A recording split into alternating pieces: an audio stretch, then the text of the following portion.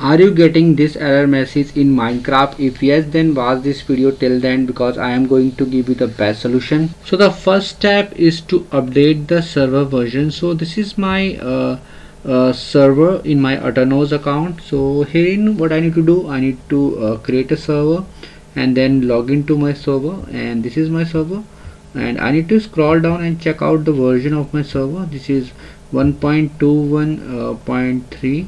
so you need to update it to the latest version. There is an option of change, you can see in green box. You just need to tap on this button, and from here you can change the server version. You can update it to the latest version, and you can simply select the latest version, and you can simply install it. And I have already installed it, installation button, but you will get an installation button here. And make sure that this server version which you are seeing it here should be identical or same with the mods version. So at the left hand panel you can see mods. I have installed some mods. Otherwise you can go to software, or you can go to mods, or you can go to software as well. Herein you can find all the mods. You can scroll down here a little bit and you will get all the modes, like quilt it's showing mods, and for fabric, forge, everything is showing. You can go to any one of them and you will get option to change the version of mode from here only. So it is very easy. So you can select and you can change the version.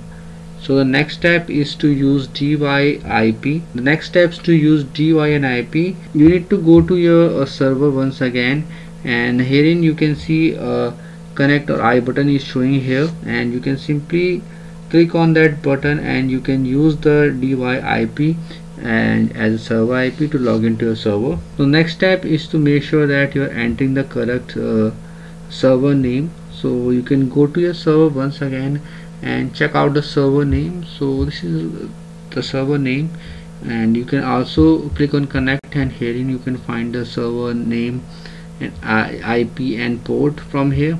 And from here only this button, connect button, you can find the IP, port, and sometimes you can do it, you can use the port as well to log into your server. So make sure to use the port. You need to enter your IP, then you need to enter colon, and you need to enter your port number. So I hope friends, you just need to go to your Minecraft launcher, and there you need to enter the port. You need to log in with your port and IP. And the next step is to create a new world. So herein only you can scroll down, you can see worlds option are showing in your Aternos platform only. So herein you can simply click on generate, and it will create a new world for you. It will you can name the world, anything you can name your world, and you can select all these options as per your requirement, and you can just need to click on generate, and it will create a new world for you. And then you can log into your new world from here. And at the last you need to update the Minecraft launcher. Whichever Minecraft launcher you are using, you need to update it to the latest version to avoid any problem. So after following all these steps, make sure to restart your server as well as restart your launcher.